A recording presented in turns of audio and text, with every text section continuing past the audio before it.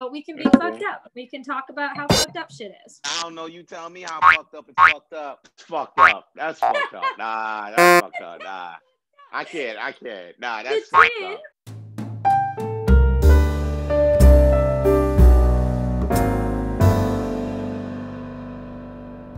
I'm your host, Hayley, joined by Vance Michel. On today's episode of How Fucked Up is Fucked Up, we take a look at an inventor and his inventions that are so fucked up, it's unfucking believable.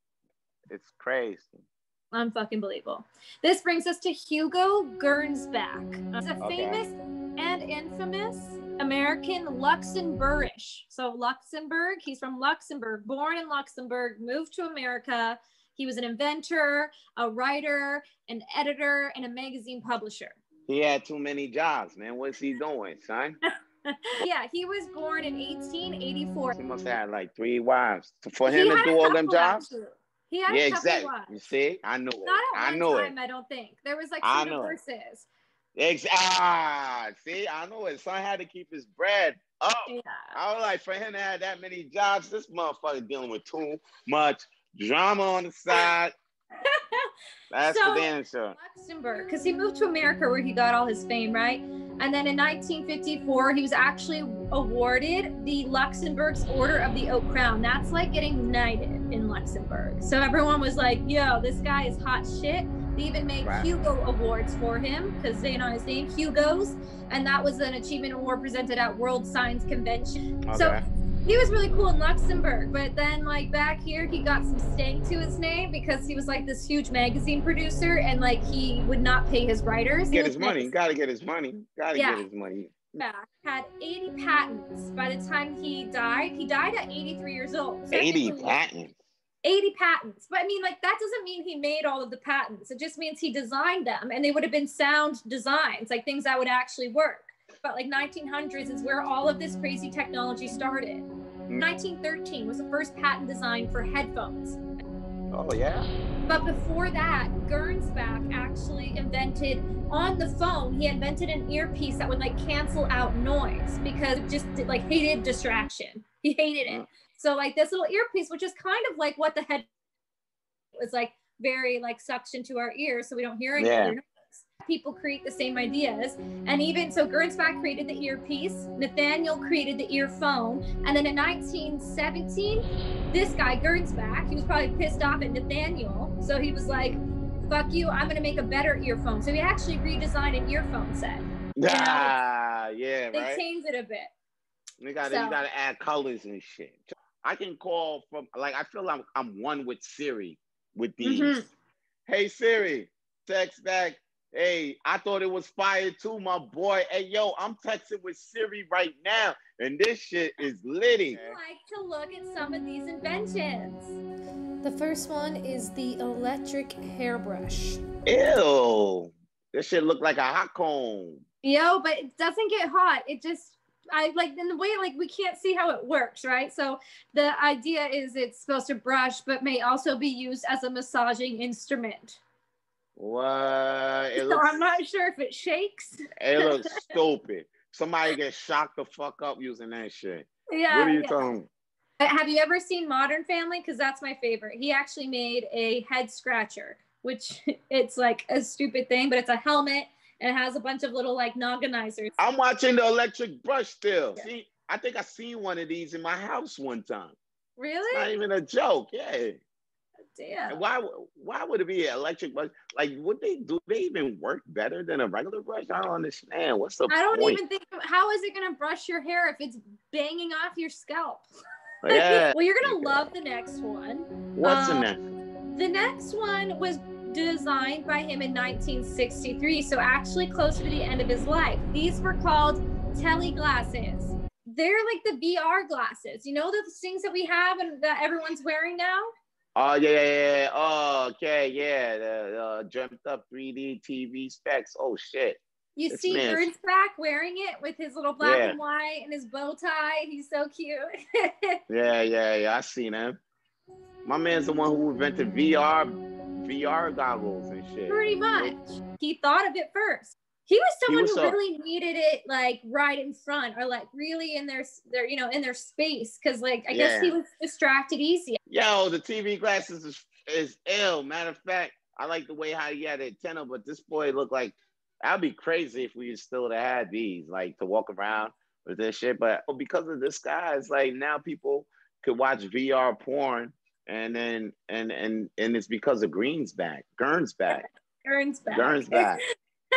That's Gernsback. Gernsback is the reason why it's Pornhub VR, man. Like, yo, respect. And another guy I could give respect to like this, but Gernsback said, dude, like for a lot of dudes, like, yo, he's responsible for a lot of dudes kind of recreation and shit. What's the next shit? You want the next shit? The next shit? Okay. Yeah. What's the next shit? This is my favorite invention that we have yet to see, and it's not been reinvented yet. So it's nothing close to being reinvented. And if you were to ask me how fucked up is fucked up, this is fucked up. Okay? This is fucked up? This is fucked up. Mostly the reason that we're in 2020, and who knows, like something similar like this might come out, but this is called the isolator. Sounds like a fucking jail or some shit. Sounds like a chamber. Sounds like a chamber. It sounds like a room I don't want to be in. What? Oh my God. Now let me give you a little bit of detail. Wait. It shit look like laundry machines. Hold up, y'all. Hold up. This ain't It looked like the fucking Man in the Iron Mask, man. Yeah. You ever seen Man in the Iron Mask? Like Iron Man?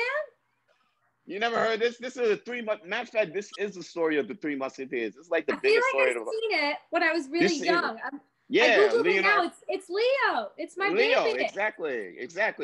But yeah, this guy makes me look like Don't you see the mask in that movie? In this, don't it kind of look similar? Yeah, it does a little bit. Okay, well, let me tell you the reason for this machine. Why?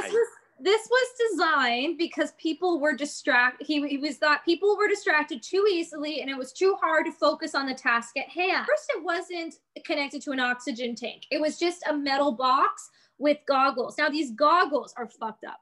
These goggles were painted black, and then there was just a tiny line scratched out so that you could only read the exact line that you're working on, so your eyes wouldn't wander. Oh, no, that's fucked up. That's fucked up. That's fucked up.